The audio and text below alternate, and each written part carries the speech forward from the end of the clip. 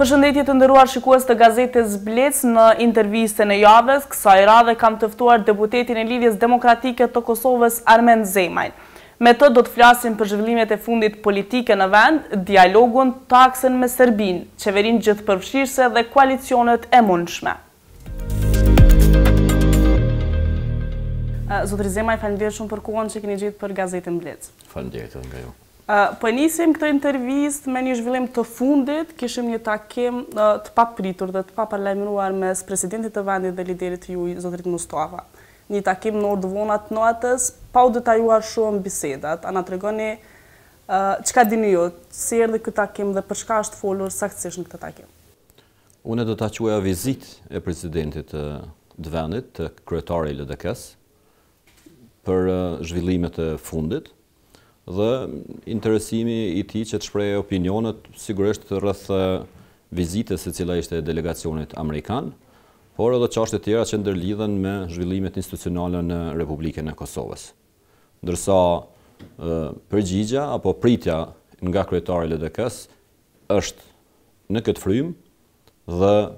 në përcjelljen e informatave shkëmbime si subjekti më i madh politik në vend, edhe brenda për atë që ne po e konsiderojmë zhvillim i rëndësishëm për vendin dhe kahja se ka po shkon në Republika e Kosovës. Domethënë, kjo i takon pjesës së kësaj, biseda dhe vizita ka qenë e deklaruar në kuadër të këtij takimi dhe asgjë më tepër apo më pak apo më shumë se ajo që ka dalë nga deklarata zyrtare e vetë zëdhënësit të Lidhjes Demokratike të Kosovës. Megjithatë, zhvillimi i këtij takimi po e quaj në orë të vonat natës nuk është shumë i zakonshëm. Zërat shumë kanë deklaruar se është biseduar për një inkuadrim të mundshëm të LDK-s në një qeveri të mundshme e cila do ta rrëzojë qeverinë Haradinaj. Nuk është folur për rrëzim të qeverisë. Po kjo është vizitë e presidentit të Kosovës, nuk është vizitë ndonjë kryetarit subjektit politik, sepse qeverinë e krijojnë dhe e rrëzojnë subjektet politike, sidomos ato parlamentare që janë, por intenca që ka pas diçka të tillë nuk qëndron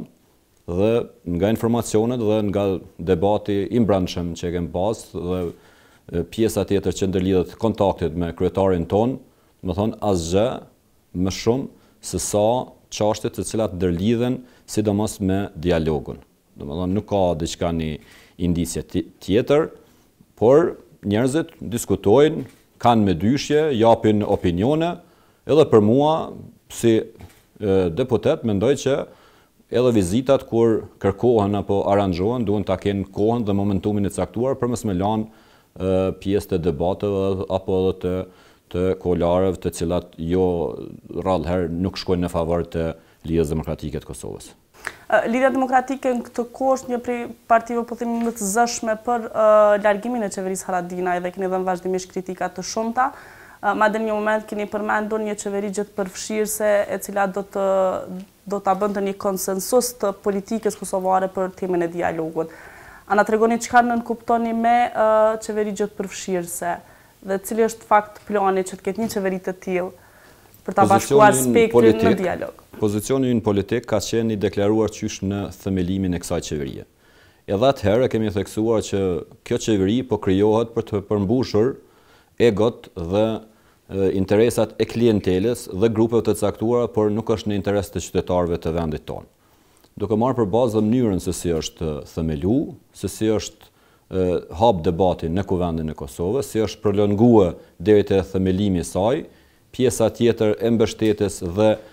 e varjes nga lista serbe, e kemi thënë dhe e kemi ditur që nuk do të ketë rezultate, por do të prodhoj vetëm skandale dhe do të prodhoj efekte negative për zhvillimet në vend. Ajo është pa dhe është theksu edhe në momentumin e parë kur ka pas vendime të cilat nuk kanë qenë në bashkërendim me bashkësinë ndërkombëtare dhe partnerët që kanë mbështetur Republikën e Kosovës, dhe pjesa tjetër ndërlidhet me procesin e dialogut si diçka e filluar shumë më herët me përgjegjësi institucionale, ekzekutive dhe në bazë të Kushtetutës të Republikës së Kosovës. Për këtë arsye, Lidhja Demokratike e Kosovës, deputetët e saj, duke tentuar angazhuar që të krijojnë blok opozitar, jo vetëm për të bllokuar kuvendin e Kosovës, por për të japur edhe alternativa se si dalet nga kjo situatë. Dhe alternativa më e domosdoshme për vendin ka qenë shkurja në zgjedhje dhe rrëzimi i kësaj qeverie për të mos lejuar efekte negative këtu ku kemi ardhur tash pas një vit e gjysmë të udhëheqjes së kësaj mazhorance apo këtij kompozimi politik për 22 partive i udhëhequr nga Partia Demokratike e Kosovës me një kryeministër nga partia e katërt sipas fuqisë parlamentare apo e pesta në kuvendin e Kosovës. Dhe këto janë shumë arsye të cilat për LDK-n kanë qenë të theksuara mbi të gjitha kanë qenë të dominuara, qoftë me interpelanca, debate, kërkesa politike. Dhe nuk ka ndonjë arsye vetëm të qenurit në pushtet, por arsye për mos lejimin e degradimit të vendit. Raporti tjetër me dialogun dhe partnerët ndërkombëtar ka ndodhur me ndërhyrjet ndaj shfuqizimit të gjykatës speciale dhe ju e dini gjithë atë histori, e dini gjithë opinioni dhe këtu kanë qenë me dyshjet e para edhe të partnerëve se këta njerëz po dëshirojnë ta delegojnë vendin. Duke filluar nga presidenti Thaçi, domethënë si iniciues dhe mbështetësi i kësaj prapavie, dhe 3-4 grupe tjera politike që janë pjesë e këtij koalicioni qeverisës. Fatmirësisht kjo është parandaluar nga opozita e fuqishme asaj kohe dhe tash kemi një gjendje të re të krijuar ku është tentuar, sidomos mas ndarjes së vetëvendosjes dhe shkputjes së 12-13 deputetëve shpërndarë edhe në grupe tjera politike, për të themeluar një ekip negociues, kundërkushtetues, pa legjitimitet popullor dhe për mendimin ton kjo është edhe një arsye shtesë pse ne duhet kemi kompozim tjetër politik. Në kuadër të kësaj ka dalë edhe ideja për një qeveri gjithëpërfshijëse, e cila përfshin të gjitha subjektet politike parlamentare, me datë të caktuar, paracaktuar të zgjedhjeve, me platformë të qartë për të udhëhequr dialogun dhe pjesë tjera që ndërlidhen me reformën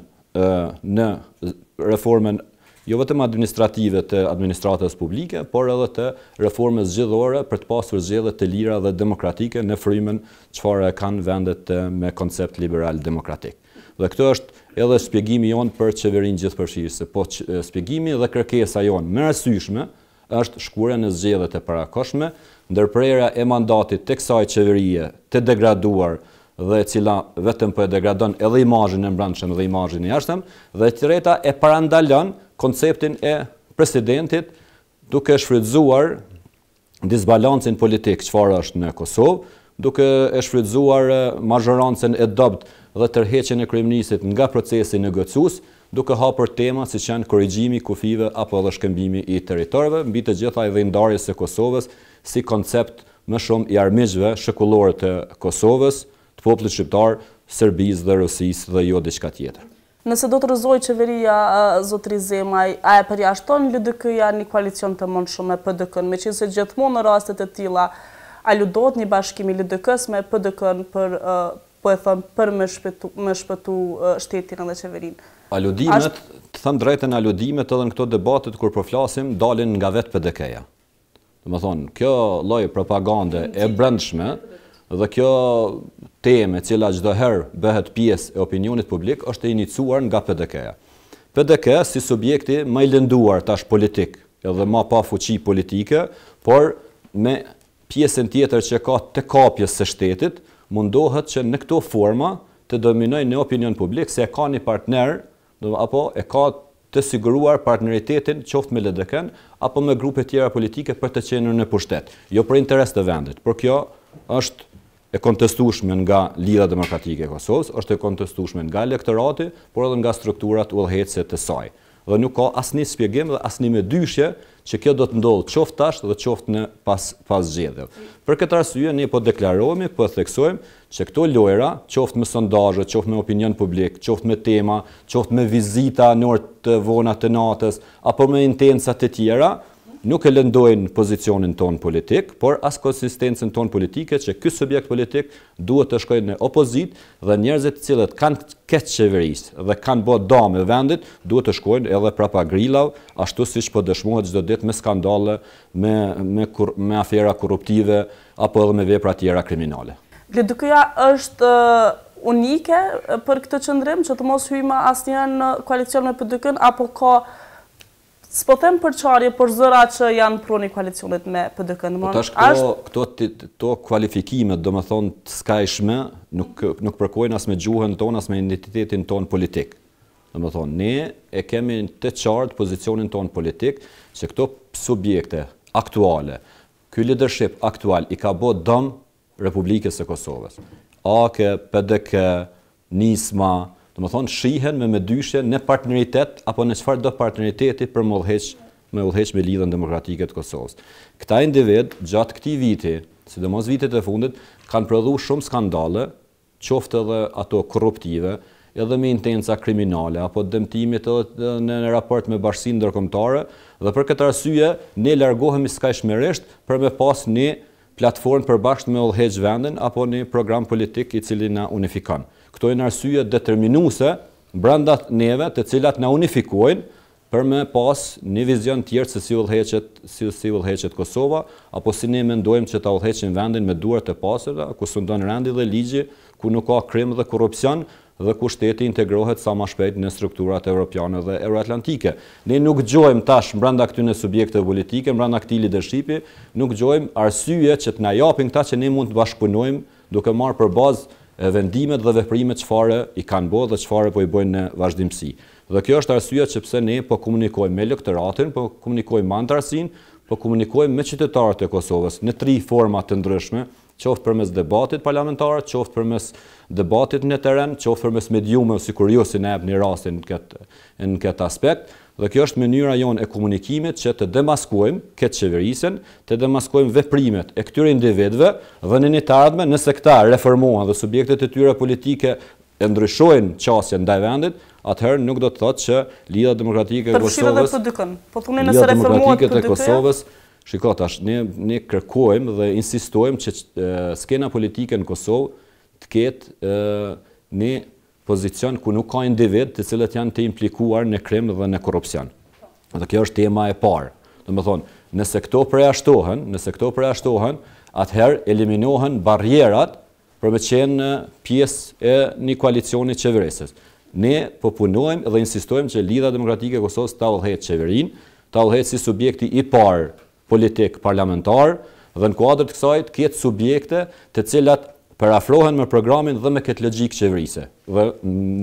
për momentum përjashtohet PDK-ja dhe përjashtohen grupe tjera dhe individ të cilat nuk përkojnë me këtë ideologji dhe në këtë aspekt kushtimisht çfarë është për interes të vendit dhe jo për interes vetëm të Lidhjes Demokratike të Kosovës. Ndërkaq kemi parë një përafrim, ta quajmë një opozitë të fortë që keni bërë në kuvend në muajt e fundit me lëvizjen vetëvendosje. Si qëndrojnë raportet me këtë parti dhe a ka po e quaj një përafrim, keni marrë disa vendime bashkë, kur keni vendosur po e quaj ta bojkotoni një seancë, keni bojkotuar bashkë. Si është bashkëpunimi me vetëvendosjen? Po, është e vërtetë se ka përtej bashkëpunimit ndërparlamentar, është edhe bashkëpunimi i cili ndërlidhet edhe në aspektin e përafrimit të tema që kanë ndarje ideologjike.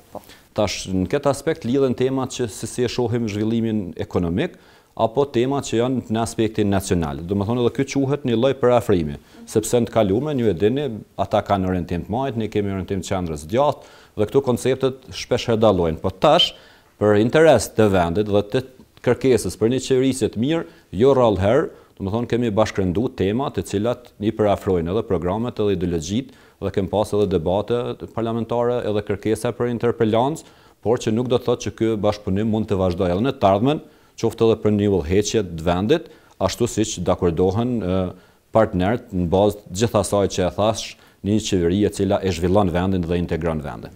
LDK-ja nuk do të kishte problem të bashkëpunon, ta udhëheqte një qeveri të mundshme me lëvizjen vetëvendosje në atmosferën që keni tash me këtë lloj bashkëpunimi. Domethënë nëse themi kemi pasur një lëshim perje edhe nga vetëvendosja dhe nga ju për një përafrim të tillë. Në rrethona të tilla, LDK do udhëheqte shtetin bashkë me vetëvendosjen. Po është e vërtetë, ne po them, ne nuk kemi lëshu pe në tema të cilat e dëmtojnë vendin, apo në interes të individëve, caktuar të cilët mund të kenë qasje jo drejt ndaj sundimit të rendit dhe të ligjit të vend, apo edhe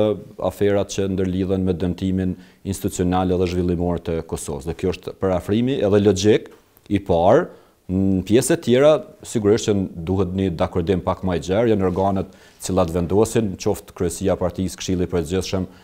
e presim edhe elektorati i cili mendon ndonjëherë qoftë edhe në aspektin regional apo politik, dhe këto janë temat të cilat subjektet politike serioze i trajtojnë. Por në aspektin opozitar, ne jemi korrekt deri me tani ndaj njëri tjetrit, kem prit korrektësi edhe nga grupe tjera opozitare, fatkeqësisht kanë rshit në taborë tjera dhe për mendimin ton e kanë dëmtuar këtë fuqinë politike opozitare që sa më shpejt ne të kemi një qeveri të re edhe të kemi një qasje progresive zhvillimore për Republikën e Kosovës dhe interesat dominante që janë mirëqenia sociale e gjithë qytetarëve tanë që jetojnë në Kosovë. Sipas jush, PSD-ja, që është grupi që është larguar nga vetëvendosja, nuk është e interesuar të arëzoj qeverinë, meqense është bërë tim disa herë në media mbledhja në nënshkrimeve për mocion mos besimin ndaj qeverisë dhe përderisa ju si dy parti opozitare më të mëdha me vetëvendosjen keni thënë se keni nisur në nënshkrimet, njëjtën e ka thënë edhe PSD-ja, por që ju nuk po japni nënshkrimet.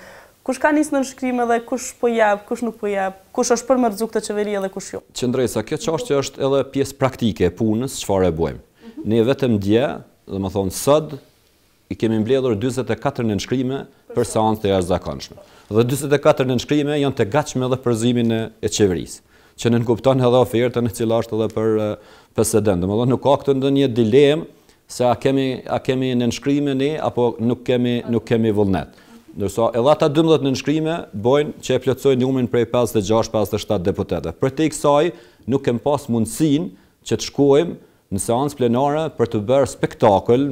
qoftë medial, apo për të mashtruar qytetarët e vendit që ne po tentojmë me rrexu qeverinë, por njëkohësisht përjashtojmë mandatin edhe për 6 muaj tjerë me mosarritjen e kalimit të emocionit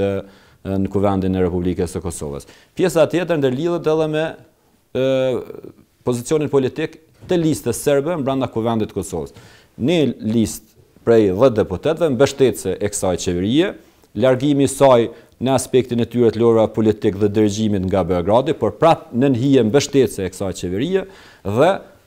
mundësia tjetër e lojra çfarë bëhet mes partnerëve të koalicionit PDK-AK-Nisma, duke bërë garën e mbrëmshme vetëm për populizëm, por në aspektin tjetër politik e kanë një harmoni të qartë ku janë klientela, grupet korruptive, ndarjet e pozita, rritja e numrit të ministrave, grabitja e buxhetit, zhvatja e buxhetit të Kosovës, domethënë kanë një dakordim plot, ndërsa në pjesën tjetër gara që bëhet për tema të ndryshme që janë populiste se kush është më patriot dhe kush e don vendin më shumë, tentohet të dominohet edhe mbi opozitën, por pozicioni ynë politik është i qartë, ne kemi nënshkrimet e deponuara dhe kurdo që mund t'i arrijmë gjarat e ne do të shkojmë seancë plenare dhe do të ishte kënaqësi për neve që sa më shpejt të argëzojmë këtë qeveri edhe këtë grupim politik që fatkeqësisht vendin është duke quajtur edhe në kahje ku nuk kem dëshiruar dhe nuk e kem pa 30 vitet e fundit. Po kthehemi sërish te ekipi negociator për dialogun, ju e quajtë si një ekip jo kushtetues. Megjithatë, ky ekip po i vazhdon takimet, kanë shkuar në Bruksel tashmë 2 herë. Si shihni këto takime në Bruksel? A janë themi për shfaqje apo se cilësoni ju? A ka fuqi ky ekip negociator të negociojë për Kosovën? Apo është mbi Blic.rs siç e kanë thënë ata të presidentit Thaçi në dialogun në Bruksel? Kjo logjika e shumë bashkëdrejtuesve, domethënë shumë komandantëve, shumë grupacioneve, është logjike së kaluarës, cilën e ka bart e majta ekstreme në procesin demokratik çfarë ka kaluar Republika e Kosovës gjatë viteve 90 dhe të kohës luftës dhe të pas luftës dhe me intencën që të vazhdojnë, domethënë brenda këtyre subjekteve politike. Kjo është logjika e parë e cila na pengon neve edhe në programin ton politik, edhe si e shohim bashkëndimin e aktiviteteve për një interes nacional. Një delegacion i egzageruar me individ, por pa peshë politike, krijon disbalancë politik edhe të brendshëm, por është i parëndësishëm edhe në raport me ndërkombëtarët. Kjo është që nuk ka ndonjë efekt caktuar para partnerëve ndërkombëtar një delegacion i cili edhe ata e dinë që nuk përfaqësojnë vullnetin e qytetarëve të Republikës së Kosovës, sepse partnerët ndërkombëtar janë vetëdijshëm, ata dalin, burojnë pozicionet e tyre nga vetë elektorati evropian, qoftë edhe amerikan, dhe takohen me dikën, marrin opinionen nga ata që nuk e kanë mbështetjen popullore. E dyta ndërlidhet me këtë kushtetutë çfarë kem, të cilën ne mundohem ta respektojmë skajshmërisht. Domethënë përzierja kompetencave kushtetuese e degradon Republikën e Kosovës edhe ashtu të degraduar nga këta individ dhe nga kjo strukturë politike çfarë është duke udhëhequr Republikën e Kosovës, në hijen dhe në monitorimin e plot, apo unë e kom qujt edhe një lloj tutori të Hashim Thaqit ndaj këtij delegacioni i cili vetëm është një vegël në duart të tij për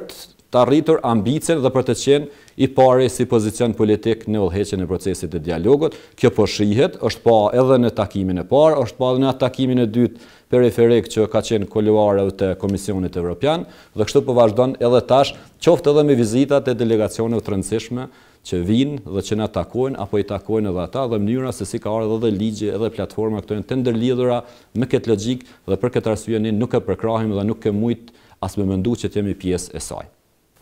Ndërka që ju e keni thënë edhe si LDK dhe ju personalisht rolin e Haradinajt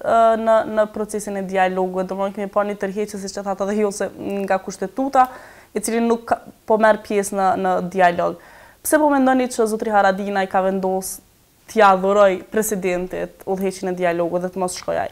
Po kjo është pjesë e marrëveshjes sepse presidenti Hashim Thaçi ka kriju këtë koalicion. Domethënë aminin dhe fillimin e kësaj ka ndodhur në zyrat e presidentit Hashim Thaqit, dhe për këtë arsye nuk e ka dhe mbështetjen popullore si një person i cili do duhet të ishte unifikues, ashtu siç ja përcakton kushtetutja e gjithë spektrit politik në vend, dhe jo vetëm me përfaqësu grupe dhe interesa ndryshme. Në këtë raport duket që ka qenë ajo marrëveshje më shumë e pashkruar, që ne do të largohemi nga procesi i dialogut, ju do të vazhdoni me dialogun, ne do të mbështesim prej pozicionit ton politik dhe zhvillimit brendshëm. Me daljen e sipërfaqe të tema siç janë shkëmbimi dhe korrigjimi të territorit, me reagimin e Lidhjes Demokratike të Kosovës, të vetëvendosjes dhe të qytetarëve të Republikës së Kosovës, siç duket tash ka ndrrim të pozicionit edhe nga vetë qeveria dhe grupet politike çfarë e përbëjnë koalicionin qeverisë, por pa pas guximin që dalin në ballë dhe ta marrin si përgjegjësi politike kushtetuese procesin e dialogut. Domethënë kjo është gjithçka që ne e shohim dhe se është zhvilluar deri më tani. Për këtë arsye ne nuk kemi kërkuar, jo pse kemi besu dhe pse kemi qenë të kënaqur që ky individ mund ta udhëheqë procesin e dialogut, sepse edhe ashtu, domethënë qoftë edhe nga aspekti individual është me të lënduar edhe në tash edhe në të kaluarën, por kemi kërkuar që të respektohet kushtetuta dhe ligjet e vendit, qoftë edhe në bashkëpunimin rajonal, ndërkombëtar, ashtu siç i takon gjitha vendet demokratike. A do ta udhëheqte më mirë dialogun Ramush Haradinaj apo Hashim Thaçi? Po tash me çfarë logjike dhe mendësie të dy të funksionojnë, me çfarë të kaluara kanë dhe si janë zhvilluar gjanat dhe çka determinon nga zhvillimet e fundit edhe pjesa tjetër që ndërlidhet edhe me gjykatën speciale, mendoj që të dytë janë të dëmshëm nëse përfaqësojnë Republikën e Kosovës përballë partnerëve ndërkombëtar në raport edhe me përfundimin e procesit të dialogut. Do thonë kjo është, por është diçka tjetër që nuk vendos unë, vendos vota e qytetarëve dhe ne për këtë arsye po mundohem që mi bind qytetarë që këta dy njerëz, domethënë dhe njerëzit tjerë që ndërlidhen, nuk janë të sjellë të mira Kosovës në proceset integruese dhe të fuqizimit të subjektivitetit shtetëror, por janë duke i sjellë dame dhe për këtë arsye përkërkojmë shkurjen zgjedhje, qeveri të re, legjitimitet të ri, imazh të ri për Republikën e Kosovës dhe njerëz të ri që dinë dhe duan këtë vend ndryshe për me udhëheqë. Dialogu themi në një formë është stopuar të paktën zyrtarisht në kohë të fundit. Megjithatë hapja e korrigjimit kufirit, siç e thatë edhe vetë, po vazhdon të jetë fjalori kryesor i presidentit Thaçi. Po më intereson me ditë çka ka me bë LDK-ja që me ndalu, po e them LDK-ja në aspektin opozitor, për me ndalu këtë temë, që nëse dim që kundër korrigjimit kufirit gjithsesi se janë. E para ne ke marrë ta quaj kështu ofenzivë politike me gjitha kapacitetet çfarë i kemë edhe si pjesë e grupit të partive popullore evropiane që ta demaskojmë pozicionin e tij politik që ai e ka mbështetjen popullore dhe mbështetjen politike sa i përket korrigjimit të kufirit apo dhe të shkëmbimit të territorit. Këtu kemi arrit kogjan mas të konsiderueshëm nga takimet që kemi pasur. Bruxelles, Vjenë, Gjermani, Zvicër, në gjithë botën perëndimore, aty ku kemi pas mundësi dhe kontakte, por edhe me Shtetet e Bashkuara të Amerikës. Dhe ju shihni zhvillimet e fundit, shumë shtete në bazë këtyre kontakteve, jo pse unë tash duhet jem një farë lloj bartësi apo që më marr pjesë të merita, por edhe shumë aktorë tjerë politik, shoqëri civile, publicist i kanë shpreh këto opinione negative ndaj rolit të presidentit vendit dhe mënyrës se si i është qasur ai përfundimit apo normalizimit të marrëdhënieve me shtetin e Serbisë, si shtet armik i cili vazhdon akoma të jetë ndaj Republikës së Kosovës. Hapi i dytë ka qenë debati i brendshëm, edhe politik parlamentar për të pamundsuar rolin efektiv të kryerjes së detyrave të qeverisë brenda kuvendit të Republikës së Kosovës. Dhe hapi i tretë, ekstrem, do të thonë që do të jetë në pamundësi të gjitha këtyre forma, ne do të përdorim gjitha forma tjera që janë demokratike, qoftë me protesta popullore, qoftë me bojkot total të kuvendit, bllokim të institucioneve, derisa e shohim që Republika e Kosovës nuk po rrezikohet nga kjo qasje, nga këta individ dhe vendi të kthehet normalitetit dhe imazhit ashtu çfarë e meriton një shtet normal demokratik, po ashtu çfarë meritojnë më së shumti të qytetarët dhe ata që kanë dhënë shumë për këtë vend. Krejt e fundit, me që nëse kemi kaluar dhe minutazhe, më intereson të di puna e taksës vendosur ndaj shtetit serb. LDK-ja ka thënë se duhet të largohet për shkak të mos prishjes së marrëdhënies me Shtetet e Bashkuara të Amerikës. Edhe taksa është gjithçka në derivim, ka derivuar nga ato shumica e këtyre elementeve që unë i thas. Serbia meriton masa reciprocitetit të cilat e parandalojnë rolin negativ mos të përmbushës pari marrëveshjeve të cilat janë arrit gjatë kësaj periudhe dhe e dyta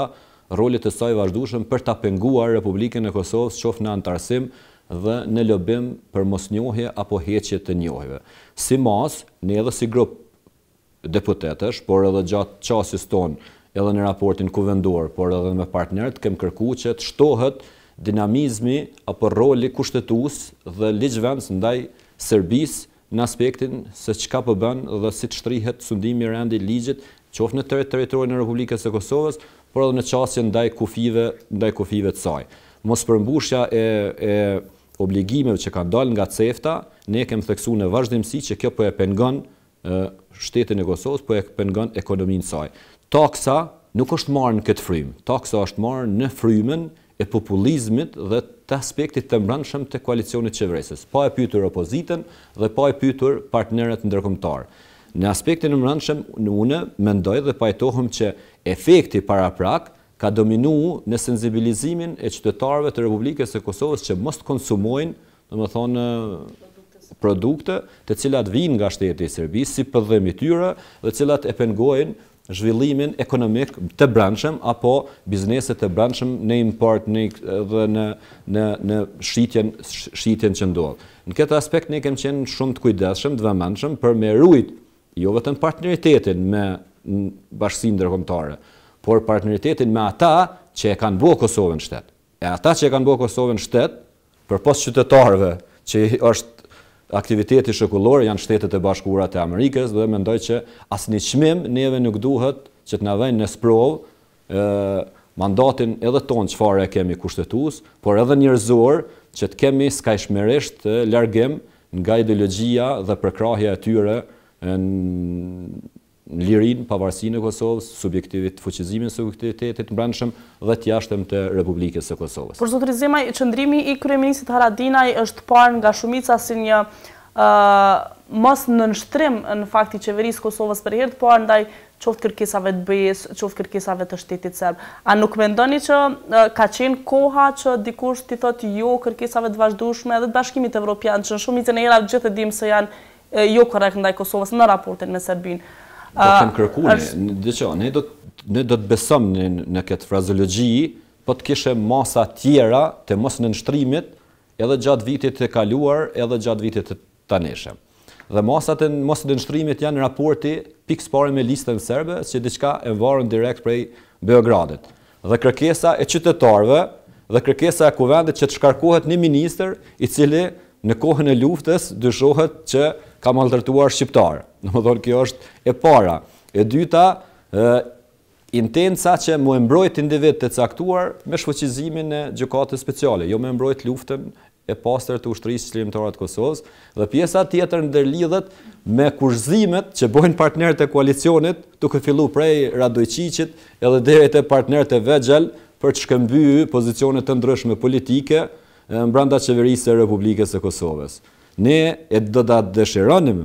fatmirësisht një konsistencë të tillë në raport me Serbinë, po kjo nuk është e vërtetë. Domethënë nuk është e vërtetë, por kjo është një diçka e cila ka dalë nga reagimi për mos liberalizim të vizave, i cili për mendimin ton ka qenë përmbushja e kriterëve, por ka qenë mos përmbushja e kriterëve të mbrëmshme si që janë luftimi i krimit të organizuar dhe korrupsioni. E dyta ka qenë mos antarësimi apo dështimi për të antarësuar në Interpol, harxhimi aty në parave në mënyrë enorme të pa kontrolluar gjoja për lobim, por më shumë kem pa vizita kuartezi edhe të klienteles ose të grupe për 7-80 njerëzve duke theksuar që po lobojnë. Dhe për këtë aspekt, dyshimet tona janë të bazuara që kjo nuk është në konsistencë në qëndrim, sepse sa për ilustrim, ne kishim një propozim të një deputeti i cili kërkoi që masa reciprociteti të forta ndaj Serbisë dhe po e zo për shembull kryetari i kuvendit apo grupet që përbën qeverinë edhe qeshtin u tallnin me atë kërkesë, ndërsa mas një jave e vun taksën si diçka që për mendimin ton ishte e drejtë, por më shumë në aspektin populist dhe të ndrejtësit së imazhit të kësaj qeverie, se sa për të rritur efektin dhe për të fituar Republika e Kosovës. Faleminderit shumë për kohën. Faleminderit edhe nga ju. Jeni mirëseardhër.